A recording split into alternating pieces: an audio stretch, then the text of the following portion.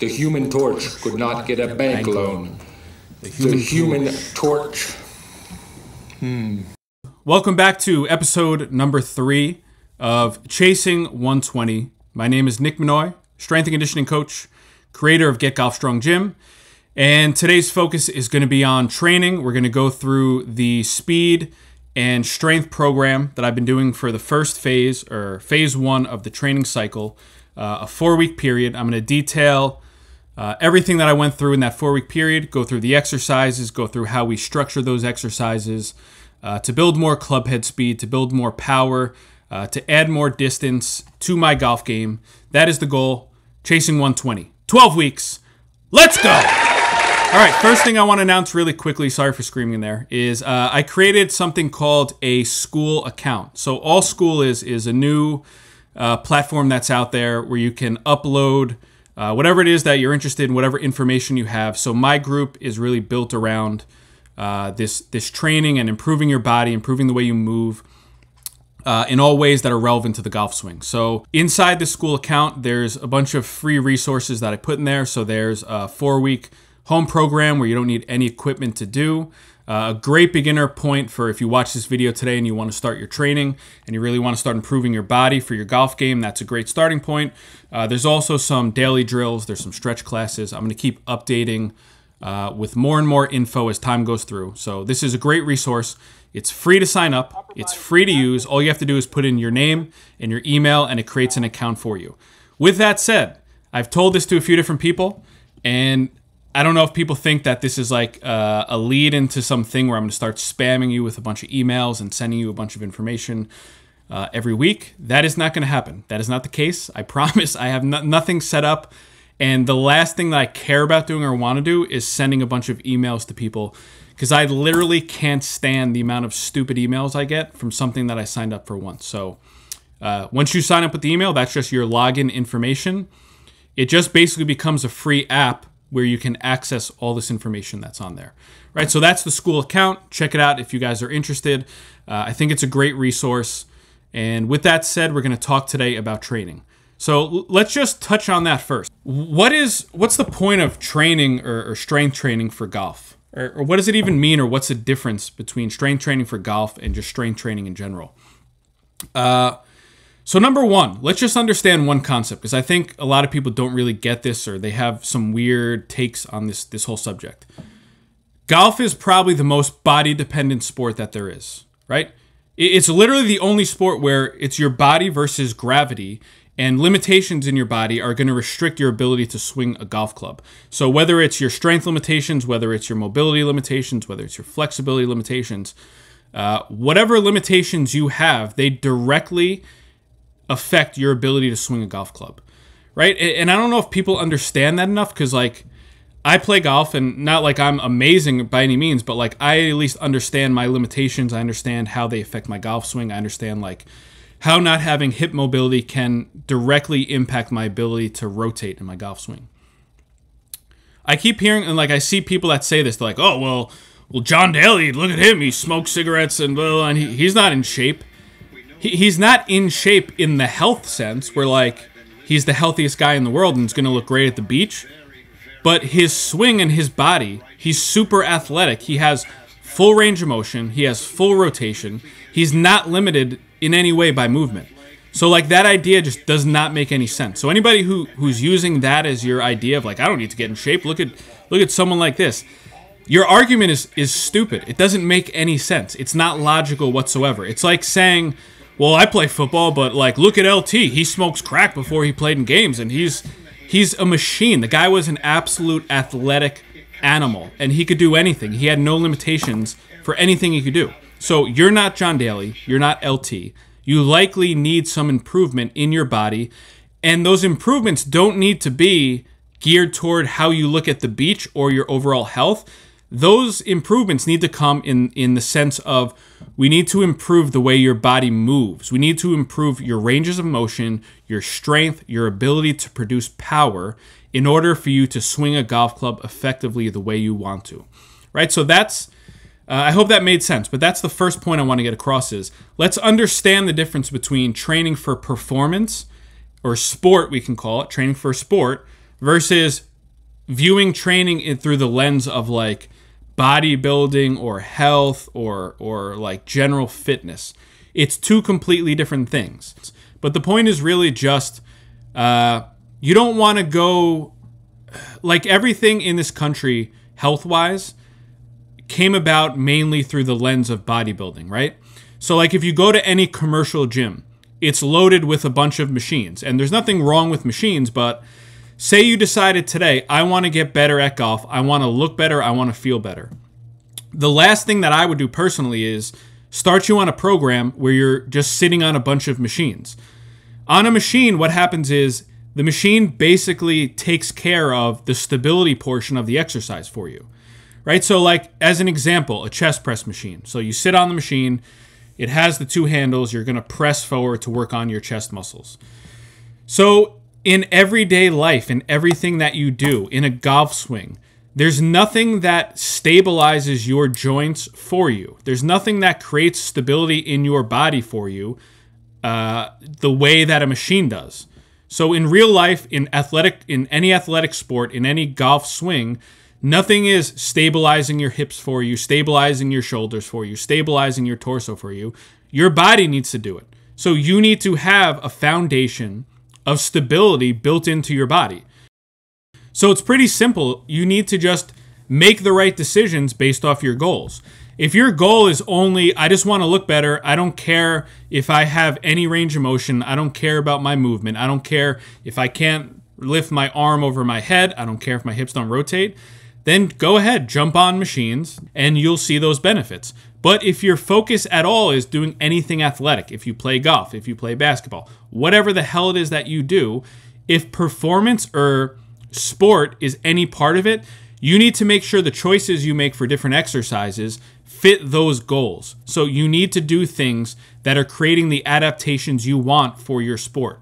So long story short, if you're a golfer, you need to make sure your program has those factors in mind when you're developing your program. I hope that makes sense. I hope that was clear enough. And just understanding the distinction between performance and just aesthetics. So looks versus performance or sport.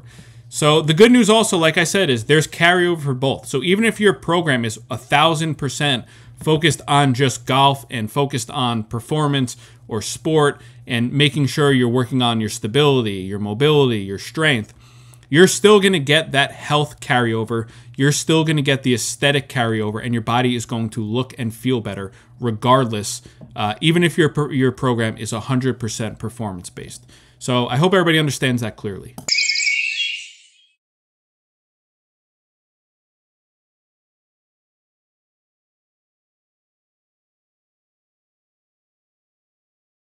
Rule number 1, everything in training for performance is kind of built on the layer before it. So if we look at the pyramid here, we have the foundation or the bottom of that pyramid is stability, and your body's ability to maintain stability in the face of outside forces.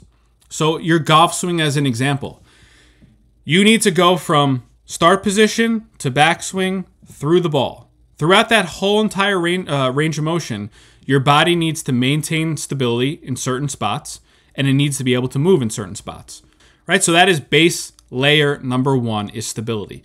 And all stability is a combination of body awareness, balance, lower level strength, lower level endurance, flexibility, and mobility all combined into that foundational layer that we call stability. Right, so stability training is number 1 for anyone who's untrained. If you've never trained before, you need to make sure that you develop that base layer or that foundational layer of stability. Good news is, if you sign up for the school, the first 4-week program is literally based around creating that stability layer. So again, I'm not getting anything out of this if you sign up. I don't get paid by school if you sign up. There's a free program in there that will get your body exactly where it needs to be to develop that foundational level of stability in the school program. So click the link, sign up if you're interested. All right, so the second part of the pyramid here, or layer 2, is strength, right? So strength is built on top of your stability. So you can only be as strong as you are stable, right? So strength just means your ability to produce force in a specific task. Whether that task is a bench press, whether that task is swinging a golf club, strength is just how much force can you produce in that specific movement, right? On top of strength is power. So all power is your ability to produce force, so very similar to strength, but your ability to produce force quickly. How quick can you produce that force, or how fast can you produce force, right? So power is basically strength done fast. That is power. So when we work on power exercises, we're working on things that are done quickly or done fast, right? So that's power. So connecting this back to the golf swing, your club head speed is really just an expression of power, right? So how fast can I swing the golf club? That's you expressing how much power your body has. So how stable you are, how strong you are, that's going to determine how much power you can produce.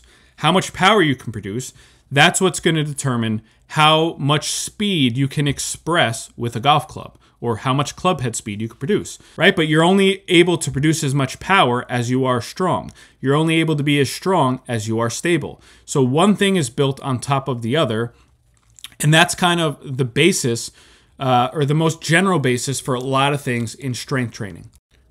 Right, so that's just a little overview of the pyramid. And the point is, when we're thinking about our strength training programs, when we're thinking about training for improvement in our sport, we want to just really think about the adaptations that we're trying to get. And, especially before you start really thinking about power and speed, you want to make sure that you're strong enough, or your body's strong enough to handle the demands of that speed. So really, one thing is built on a foundation of the other. Just like everything else, you have to have a foundation built in order to progress to the next level and really maximize your performance. All right, so let's dig into my training program and everything that I did in the first phase of training, so the first 4-week training cycle.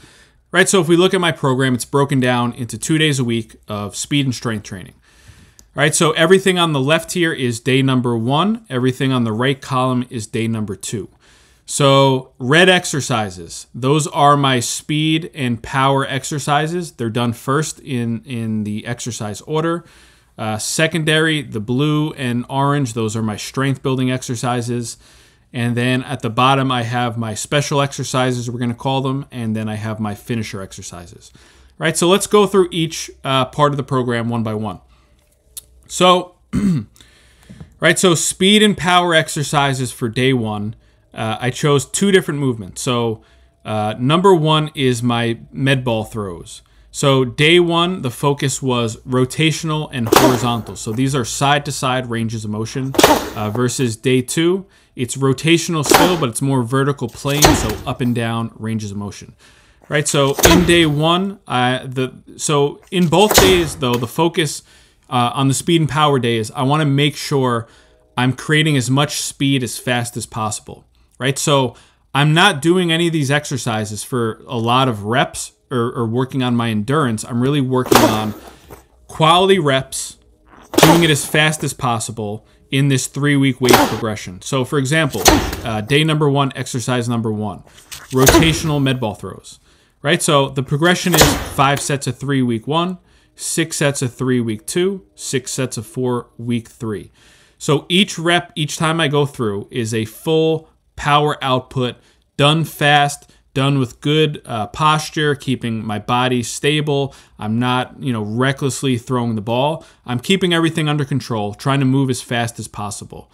Right, so that's for day 1 and 2, my 2 Medball variations, working on speed and power development.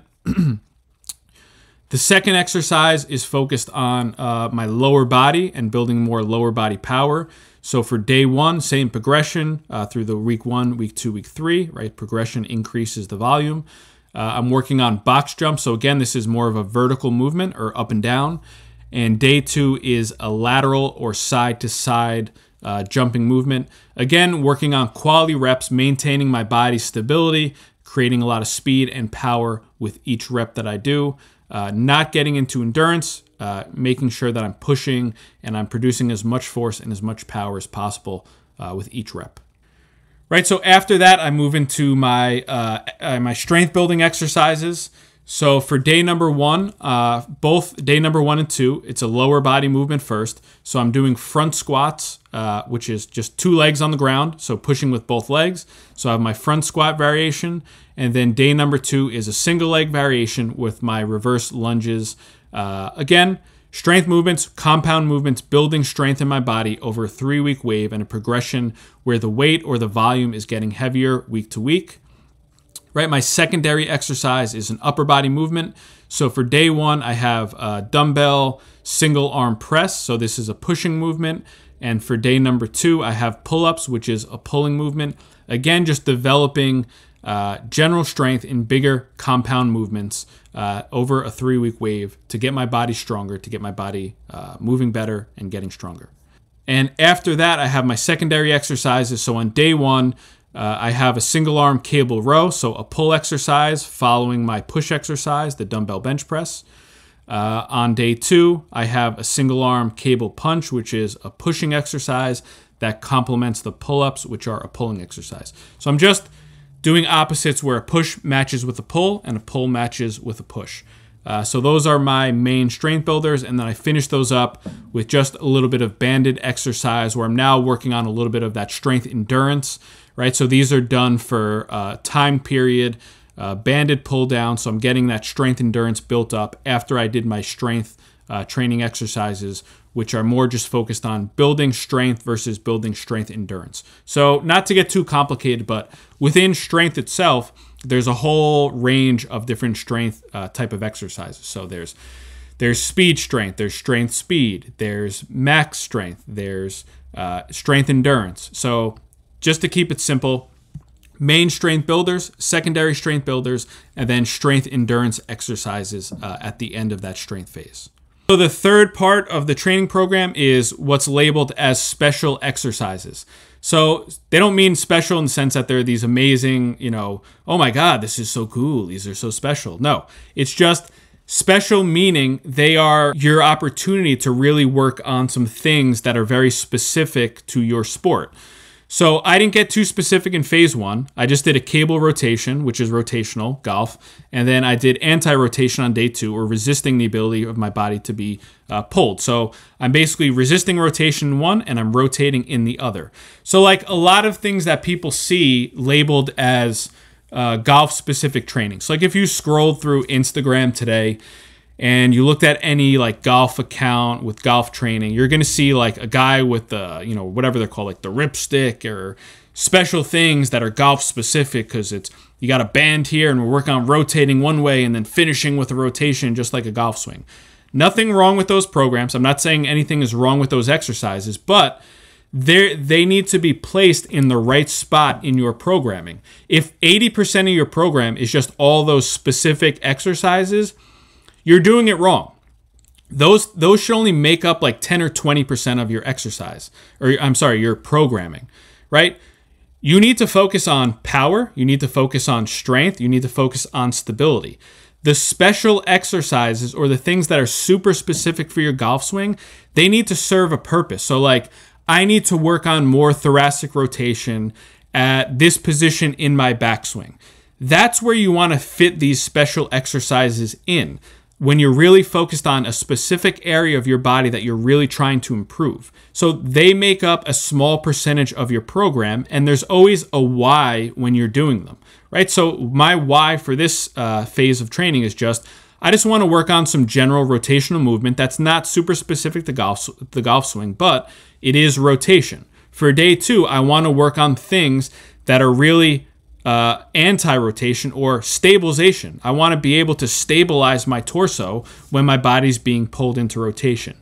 So as long as you have a why for doing it, you're in good shape. It's all good, right? But just point being, this should only make up a small portion of your training. Into the final part, which is I just put some core exercises and I just separate into more lower abdominal versus upper abdominal, and I'm really just working on some foundational things to strengthen my core, not getting super specific in phase 1 for my finisher exercises, where I chose core in this 3-week phase here, this three-week wave where I'm just increasing the volume of reps for each week. Right, so that is my program for phase 1. There's nothing overly complicated about this program. But what you have to understand is it has principles built into it in progressions. So I have a speed and power training segment of my program over a 3-week progression. I have a strength section of my program that goes through a 3-week progression. I have secondary strength exercises. I have strength endurance exercises over a 3-week progression. And then I finish with my more specific golf exercise, if you want to call them that, at the end of my program. And I'm going to progress those over the 12 weeks as well. And I can get as specific as I want to or as general as I want to, depending on my needs. If you start thinking of your training in that setting, I think you're in way better shape, where people get too focused on thinking about only exercises, right? So that is the take-home message that I hope people understand. I'll get more specific into it because I know I carry on in this setting of these longer form talks. Sometimes it drones on and it's hard to follow. So what I am going to do is put into the school just some one section that's really devoted to explaining these different concepts, these different theories, for if anybody is interested in really getting into program design a little bit deeper. I hope that is a good, gives you guys a good understanding of my first phase of training. With that said, I've gone to some lessons and I've gone to the sim for my lessons, and my speed right now is sitting, my average club head speed with the driver sitting at 118. So I'm definitely making progress from where I was. I was around like 112 or 115 at the start of the program, so I'm now getting up into that 118. You know, I'm definitely, though, swinging probably a little bit harder than I want to doing that. So, you know, the focus is to keep progressing my body, keep getting my ranges of motion better, keep improving my strength, keep improving every aspect of my body that I can, and complement that with my lessons or the skill side. Bring those two things together at the end and be able to cruise at 120. Thank you guys for listening. Thank you for checking out the channel. Please like and subscribe. Please check out the school if you guys are interested. I think it's a great resource. Really nothing to lose signing up and checking it out. Again, appreciate you guys checking out the channel, and I'll see you next time.